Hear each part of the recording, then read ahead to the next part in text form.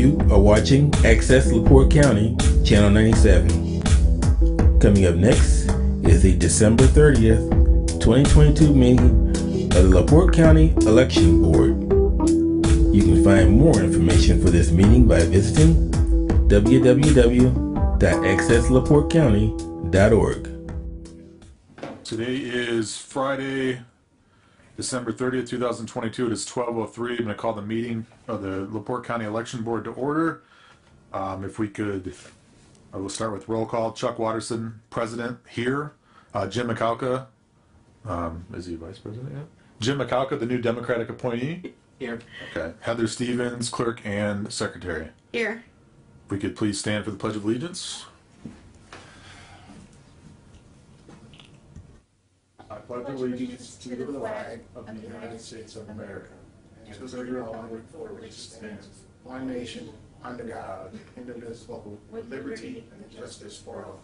You threw me off there with silence. I'm sorry.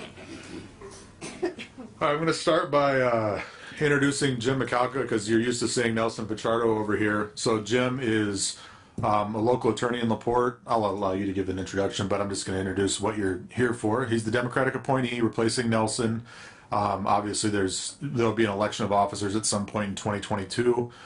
This is also my last meeting in my position, but I'm still here for now until next week.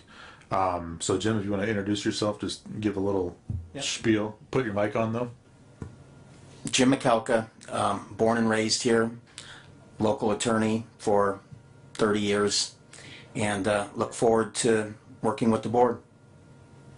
Beautiful introduction. We're going to start with public comment. Rodney, okay. Rodney McCormick, 617 Union Street, Michigan City. Just want to make sure that we're on top of this voting, getting voting out of the schools. We've been promise after promise after promise. Now it's time to keep a promise. We got the people of this county spoken. We want to change all across the board. So now we want the change to be official. Let's get this polling places wrapped up.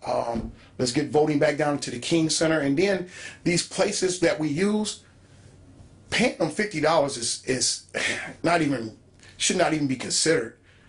Using somebody's facility all day, at the very minimum, it should be at least $100 to $200 to use someone else's facility. We can't use a city facility at that price. Shouldn't happen.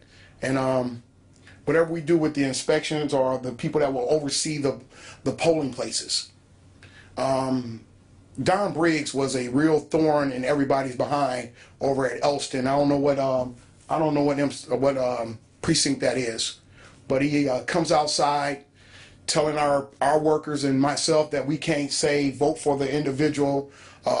He didn't like that. He was trying to make us say Democrats, Democrats, Democrats. He needs to be inside the building, worrying about what's inside the building. We have the sheriff department if there's a problem on the outside, but to come outside and try to tell somebody how to exercise their First Amendment right is wrong. And I won't tolerate it no more. I won't put up with it no more. And congratulations, Mr. Waters. Hope you do a good job over there at the prosecutor's office. Thank you. I have my concerns, but I hope everything works out. And just congratulations to everybody, and I hope this to come over and see you because I am running for the first ward in Michigan City, and I need paperwork today. Thank you.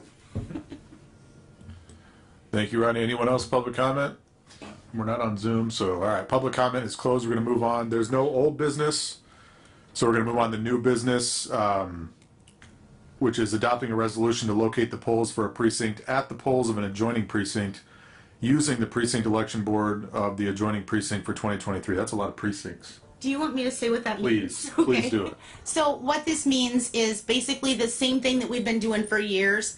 And Mr. McCormick, before you come back up here and yell at me, this is just for legal purposes. I am working toward vote centers. I'm working. But just in case there is some kind of a delay, we need to make sure that our voting can happen the way it has.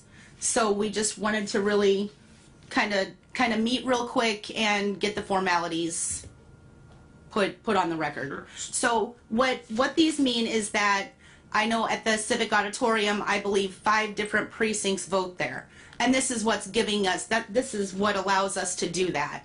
And that resolution expires tomorrow night, so we wanted to make sure that we kept it going. So is there a motion that, do you want to put a motion on the table to renew that resolution? I will make that motion. Okay, I have a motion, and do we have a second? Second. Okay. I have a motion and a second. Any discussion on this? No? No? All right. So all in favor? Aye. Aye. So that passes. That'll be, that resolution will be renewed for the purposes of the 2023 election cycle. Now, does that carry over to 2024? No, this needs to be done every year. Okay. So for the purposes of 2023 municipal elections, that motion passes. Next, we have adopting a resolution to allow an inspector to serve more than one precinct at a shared polling location. So that's just essentially like those precincts with multiple, or those buildings with multiple precincts in them, to have one inspector. Yes. Okay. Do you have a motion for that? I do have a motion for that, but the motion is also going to include, I'm looking for, I would like to go to the council and to the commissioners, because I think that if that inspector and those poll workers are handling multiple precincts, I think that we need to adjust their pay. And I also would like to adjust the pay for the facility rental. As Mr. McCormick was stating, you know, $50, $75 for an entire day is pretty low.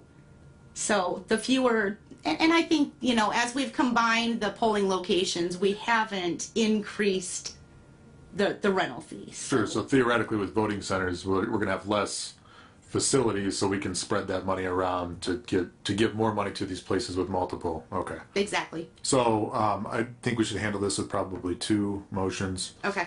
So the first motion on the table, or I'll make the motion that we adopt a resolution allowing an inspector to serve more than one precinct at the shared polling location for 2023. And again, this would be renewing that, correct? Yes. Okay. So I'll make that motion. Do I have a second? Second. That motion and a second. Any discussion on this? No. No? No? All right. All in favor? Aye. Aye. All opposed? Okay, motion carries. Third motion we discussed today would be allowing Heather to approach the commission and the council to adjust pay for these precinct workers and facility rental. Do we need to approach them with that, or does that money come out of the budget that's already allocated? I would like to approach them with that, just so A, for transparency, B, so that when we do things like this, we're not getting any pushback from, say, the auditor's office, because, you know, they're watching how we're supposed to be paying. So if we're doing things differently, then they question that, and it delays getting things paid. Okay. So just so that it's known across the board and everybody knows what's supposed to be going on. All right, so I move to allow Heather to approach the commissioners and council as far as discussing issues of pay for precinct workers and facility rental. Do I have a second? Second. Motion and a second. I believe we already had the discussion, but any other discussion points? No. Okay, all in favor? Aye. Aye. Aye. All opposed? All right, ayes have it. Motion carries to allow Heather to approach the commissioners and council. Lastly, we have support for Heather to approach the commissioners and council to move forward with implementing vote center plan for LaPorte County and to begin planning of scheduled public meeting pending their approval. So to discuss this a little bit, the plan of moving to vote centers is in motion, but there's a lot of public meeting requirements when it comes to changing where people are going to vote or where they can vote. So we have to meet those basically by statute. And then as far as the process goes, I'm assuming you're working with Stark and other people to find out how they implemented everything? Yes. Okay. So I'll make a motion that we allow Heather to approach commissioners and council to move forward with implementing that plan, because with that plan, I'm sure there's also going to be money that needs to be allocated for this. The equipment is obviously going to all be there, but so my motion is to allow Heather to approach the council and commissioners about the voting center plan. Any second? I'll second. Okay. Motion and a second. Any discussion? No. No. Okay. All in favor say aye. Aye. Aye. All opposed? All right. Ayes have it. That motion carries. So Heather will be able to approach the commissioners and council. It looks like you're going to be busy with the commissioners and council for a little while. So that's the close of new business. We'll move on to board member comments. We can start with Heather. Couple of things that just some quick announcements that I wanted to make. Wednesday, January 4th, filing for the municipal elections begins. That is your cities, your towns, your town councils, clerk treasurers, all that good stuff. So that starts on Wednesday. January 18th at noon, the 2022 annual campaign finance reports are due. So if you ran last year, if you still have an open committee from before, you need to make sure that you file your report with the clerk's office by noon. A little bit of confusion, even when I took office, everyone thought that, okay, now the inspectors are Republican. No, it goes by the Secretary of State's votes. And Diego Morales, our new Secretary of State, actually won LaPorte County. So now we will have Republican inspectors. So just so everyone's aware there.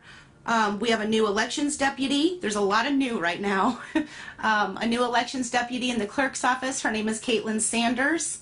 And you guys will all be meeting with, everyone's going to meet Caitlin. She's a bundle of energy. And she seems to have an interest in elections, so I think she's going to do a great job.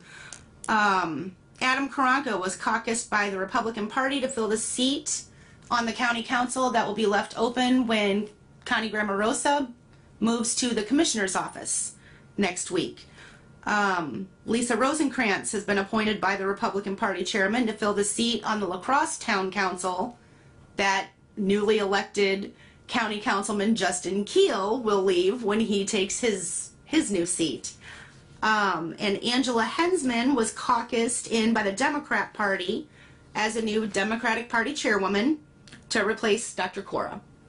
I did check with her before swearing Jim in and got the blessing from her, and I have all of that to put into our binder so that there's no question.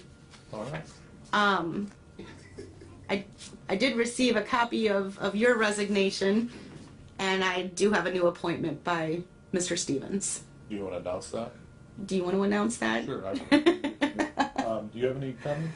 No, only that my name is spelled incorrectly on the agenda, though. I'll fix it. Yeah, it's Macalka. I've been dealing with one T in my last name.